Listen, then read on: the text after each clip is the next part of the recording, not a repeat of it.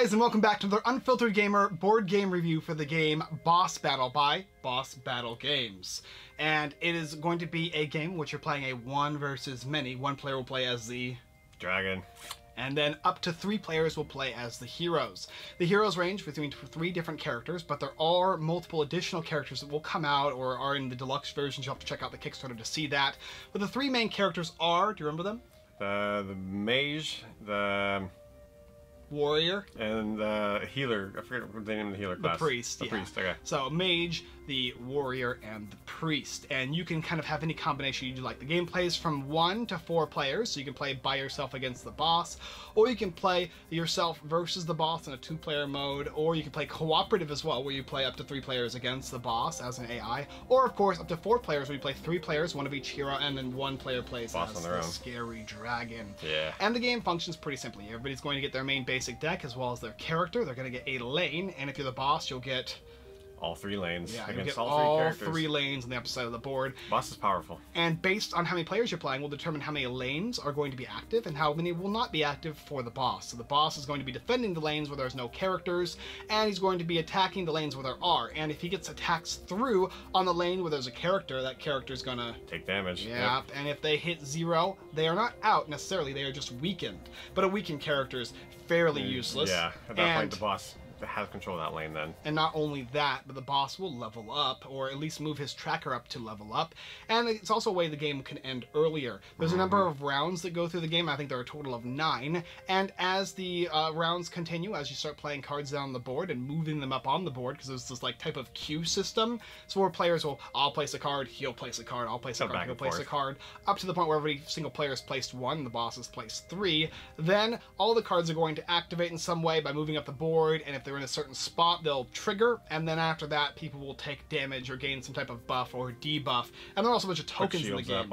There's shields, there's attack damage debuffs, there's spaces that will actually have you get poisoned and whatnot.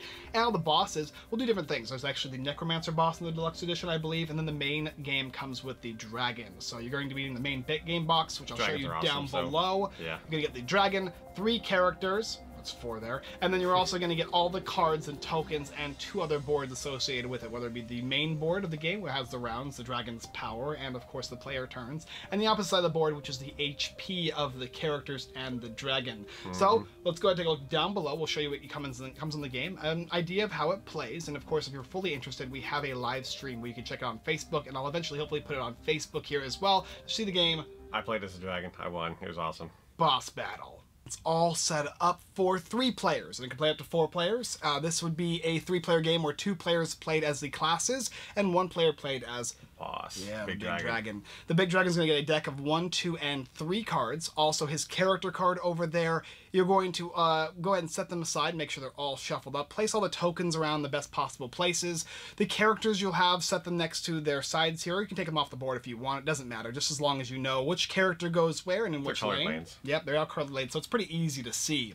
Everybody's got health. Place the health markers of the characters on the dragon on the board, and for the dragon, because it has 50 health, you'll be using this handy dandy plus marker that adds the numbers onto your base number of 20 for the tracker. That way you can keep track without having to count too much. So plus 40 HP and 10 is equal to 50, and so when this hits 0, you're going to bring it over here on the 20 and add the plus 20, which means it'll be at 40 health. Great mechanic. The objective of the game is pretty simple. The dragon is attempting to get all of the characters weakened by the end of the round. At the same time. Yep. Not one, it has to be all of them. And then the dragon, if the dragon loses, the heroes have to knock him down to the weakened state, and that's an instant win. Yeah. You're also going to go ahead and give the dragon a certain amount of power based on the number of players, and for a 3-player game, the dragon will get 4 power. Put the dragon's turn marker right next to the 1, and the heroes can be off. So the heroes are going to be at 1, 2, or 3. Doesn't matter, because it's going to determine the number. It's going to be determined based on how the heroes want to play their turns. And then, of course, there's the round marker over here, which is at number 1 for both the dragon and the heroes. So that's where they're going to start at. And in normal circumstances, they'll move at the same time. But if the dragon is able to knock down some of the characters, then he'll actually advance that faster. Yep. Each hero is also going to start with a level 0 deck, and the way you determine that is the bottom of the cards is going to be a number, and in this case it will be 0 for each of the characters. So I have number 0 deck for my mage here, and then over there is going to be the 0 deck for the cleric. Notice that right here. Yep, it'll tell you. When you have your level 0 deck for the first player, you're then going to go ahead and add 3 cards that are level 1, shuffle them up, shuffle the level 1 deck, add 3 cards, and choose 2, and put them into your main deck. And so you'll go ahead and shuffle them up, place them into your main deck here, and set aside the rest of the cards. The rest of the cards will be used to level up as you go throughout the game. On your card, it will tell you how many cards you start the game with. So in this case, the mage is starting with 3 cards, and for yours is also going to be 3 as well. Then you're going to go ahead and set them next to you so you know how many player cards you get. And of course, they can be level 1s or 0s because you did add those 1s, but most likely it'll be a level 0. Yeah.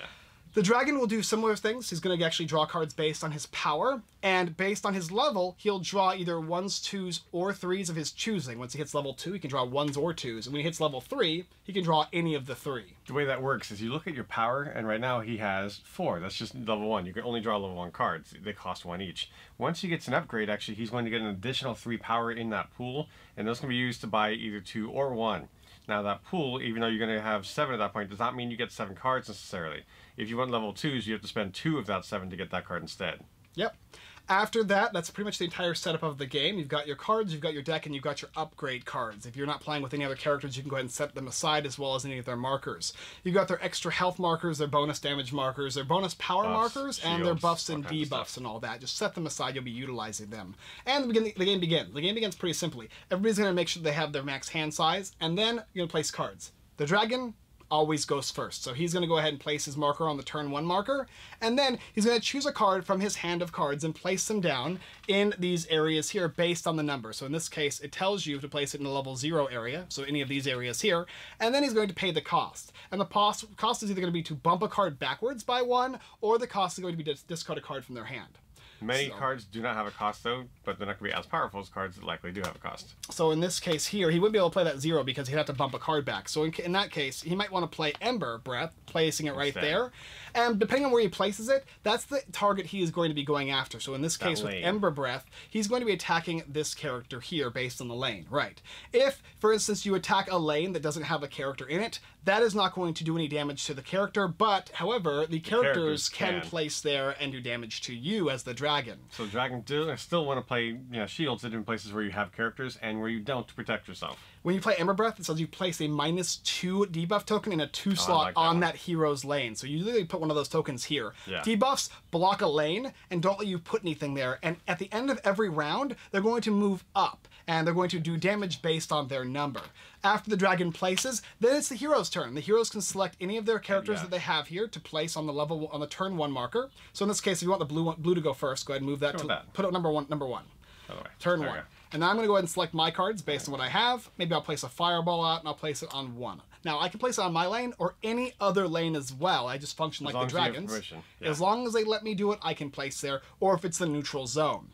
Then I check anything that it has to say. Sometimes it'll say something while it's in queue, or it can be and actually you play from your hand instantly. Those things are free to place, but generally just 1 placement. And then you pay the cost. Mine actually is 0, so some cards don't actually cost anything. Yeah. I place my turn marker there, and then it's the dragon's turn. The dragon will go again.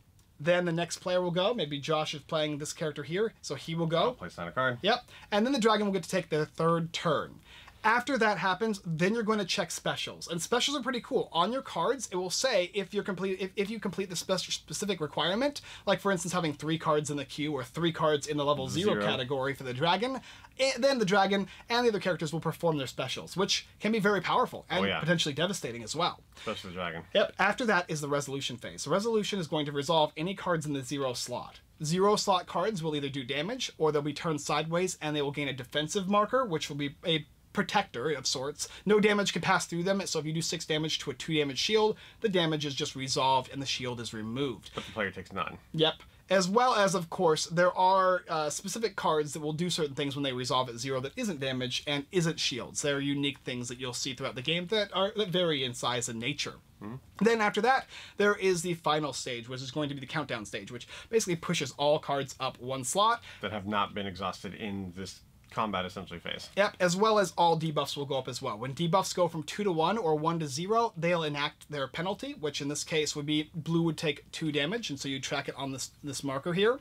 And then the next round would begin. You'd move that round marker up for both players and continue. When that round marker actually hits round 2 or level 2, each character is going to do the same thing they did at the beginning of the game. They will take 3 level 2 cards. They will choose 2 of them. They'll put them in their deck, and they'll shuffle their deck, leaving their discard to be the same. The dragon will do something similar with some unique styles. The dragon at that point doesn't so much shuffle new cards in. The dragon now has access to a larger deck. You still draw from the top of the deck that you see there, 1, 2, or 3 as needed. 3 is the last one unlocked. But like I said, you get more power in your draw pool. So then you choose how you want to spend that. Each of those cards costs exactly what it says on top to draw, and then you play your turn. Yep. Then you continue the game. You go from round 5 to 6, and then basically there's one of 2 ways the games end. One is either the dragon player is reduced to 0, or each player is weakened, and then the other way the game ends is... all the way up if you get the game over. Yep, so if the game over happens, then the game ends and the dragon just simply wins. And that's pretty much the entire aspect of the game. Now, of course, there are a bunch of different cards that have a bunch of different unique abilities and whatnot, but I think all kinds of stuff. You get the idea of how the game is played. We'll go ahead and hit you up with our review now. We'll talk about what we like about the game, what we don't like about the game, and whether or not you want to pick it up down below in the description where the game boss battle can be found on Kickstarter. So fun game. I figured this is a game you would like because you play as a dragon against everybody else. So when you're playing the dragon, you're basically a menacing presence on the board. Force. You feel the presence as you're playing as the characters. You know the dragon is going to be powerful and scary, has a ton of health, can play more cards than you. I've got a lot more defenses than the rest of you do. I've got a lot more attacks. I've got all kinds of stuff. As players, you're going to need to play very, very smart. You're going to need to use your combos to the best of your ability, and you need to make sure that you can outsmart the dragon by countering his placements. Now, because the dragon goes first, we get a benefit of knowing what he's doing and where he's placing, and we can use our cards to typically go against what you're doing. To a certain extent, yes. And there's also unique ways in which the players can combo with each other. So if you're playing the warrior and the priest, you're going to be healing a lot. You're going to be doing slow, incremental damage, as well as a lot of protection that is going to be more difficult for the dragon to do damage to. The first time I played this game, since it's reimagining, or after the prototypes, we played this a long time ago, and we got to play it most recently on Tabletopia. And when we're playing that one, you can see the difference in gameplay, whereas you're basically trying to prolong it up to the point where you're able to push that dragon out. Now, you can't let that game over happen. You really do need to combo together, too, because honestly, if you don't, the dragon will run you over. Yes, the dragon is very powerful. It has a lot of stuff that starts filling the board pretty quickly, and you need to basically know what you're doing as players. So, one thing I would say, too, is you need to be... It's usually in 1 versus many games, the player who's playing the 1 usually has to be more in tune with the game, but in this one, I think players, the main players of the characters, need to know what they're doing more than the dragon. Dragon is a pretty fast pickup, yeah. So with the players, the game's rather simple. I mean, there's either 0 cost to a card, bumping a card backwards, which can be a benefit or detriment, and as well as discarding a card from your hand, which is always a detriment. Those are the costs to play cards, and that's it. And as you play cards, you put them on the circle, the space that tells you to play them on, and then they move up the queue. And when they hit 0, bam. So they're all countdown timers. It's like a front line then. And I think I've seen a game that does this, where they have a countdown timer as it goes up, and then eventually things explode and do tons of damage, which is super cool. There's different types of cards too. You can have reaction cards, which simply you can play for free anytime, as long as it meets the requirements. Things like double cast for the mage, or absorb energy, or even arcane vision. Double cast lets you, if 6 or less cards or tokens are on the hero's queue in these areas here, then you can play 2 cards and place 1 at no cost. Oh, wow. Or draw 2 cards and play 1 at no cost.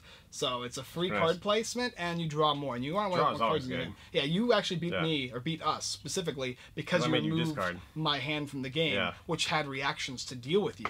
And so it's very powerful. There are cards that will basically stay in play that just do stuff like poison. Poison is a card for the mage. That mage will just poison the dragon as long as it's out there. Poison is increased damage. And then there's basically like lightning, which are basically green. They resolve when they hit 0, and they'll do stuff like 7 damage. And the boss has activated shields, and the will take damage as well as the boss when these guys go off. That's really good, because the boss has a lot of shields. The boss is very well protected against the various attacks that the heroes are going to throw at it. And of course, this is just one boss. You can get up to 2, I think, in the Kickstarter, and there might be potentially even more. This game has a lot of room for growth and a lot of room for additional different types of bad guys, different types of heroes, and combinations. And all you need is the replay value then, because you can either play as the dragon, or if you've played that a few times, and I don't know why you ever would get tired of playing as the dragon, but you can switch and play as a hero then, play different heroes. Play the Necromancer is the one on the campaign that you can play as. Okay. Yeah, but yeah, the game's really, really simple. You all go through the same motions where you draw the cards, you're going to go ahead and play the cards back and forth until everybody's played, and the dragon gets one final play. And then you're going to check any active abilities or anything that happen. Then you're going to resolve at 0, and then you're going to push all the cards up and rinse and repeat. There's certain portions of the game where you do your level ups, which are really nice and cool, and give you different choices in the game. As all of the players, you do feel like you're changing your character enough, and the cards do pop up when hopefully you want them to. Like, they do pop up throughout the game. You're going to at least get them once or twice, unless it's like the death throws, where you're at the very end of the game. It's very likely the game's going to end after level 3. There's only one other round after that, so you don't have as much opportunity to... Did we even make it to level 3 last night? I don't think we did. No. I think I killed you guys when like you 7 play as the mage and the warrior, you're going to be doing a lot more damage, but you have less ability to protect your heroes. The working together is in protection mode, whereas the priest is going to be a longer game, which I was talking about. The quality of the game is great. This is a prototype, but it's really, really nice. And what they send us is great. This is a game I'm definitely going to keep. I really enjoyed this game. It was a lot of fun. It's a game I can see other people wanting to play. You're going to want to jump down and just simply go into it. You can teach players how to play this game very quickly. Yeah, we learned the rules. I relearned the rules and taught them the rules in approximately like 25 minutes. And the game plays about an hour, hour and a half. The live stream, I learned the game as I was playing it right then in front of everybody, and I did perfectly fine, so... Yeah. You don't want to get weakened in this game either. No, that is a big... My only time I weakened, the heroes, I did both at once, so I ended the game. But if I had the opportunity, I think next time I might play it a little differently. I was playing a lot more defensive than I thought it would at first.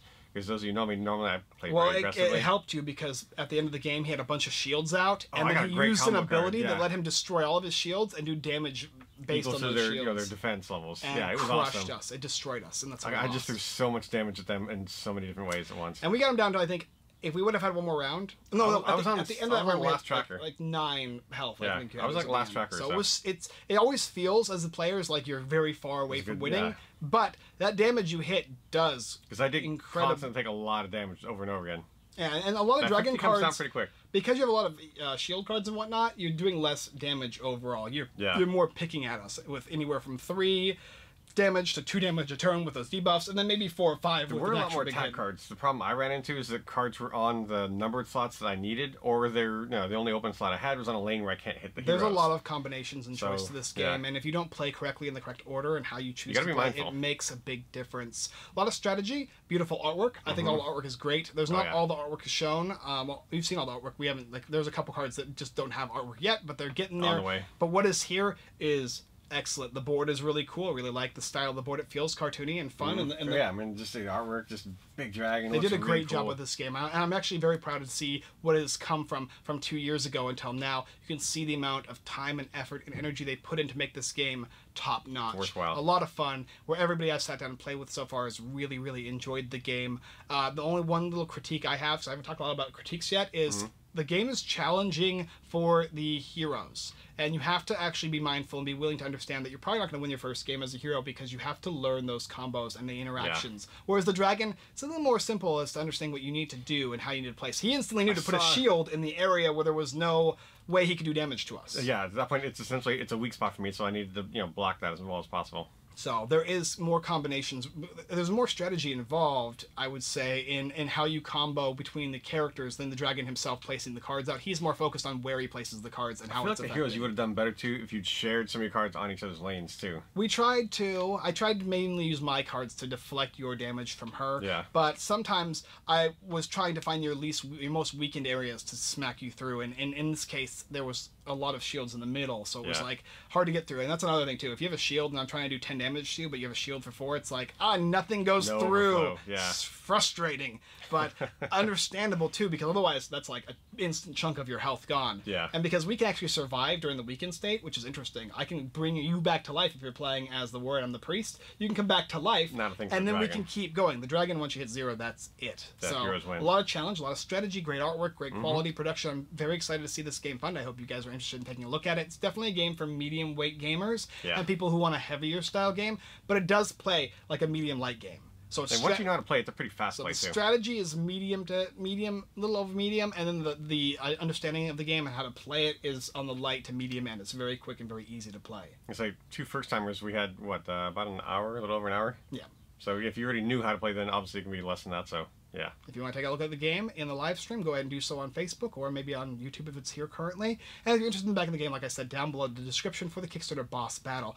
Thank you for giving me this little interview here. By all means, thanks for having me. Hope you guys me. are interested in backing it. And otherwise, let's go ahead and hit up that outro. Thank you guys for watching another Unfiltered Gamer board game review for the game Boss Battle by Boss Battle Games. If you're interested in picking it up, like I said before, Kickstarter. Link below. Check it out. As well as taking a look at our website, unfilteredgamer.com. What do we got on there? Giveaways, we got promos that are coming up. You can get the links for our Twitch, for our Discord, information, new blogs are on the way.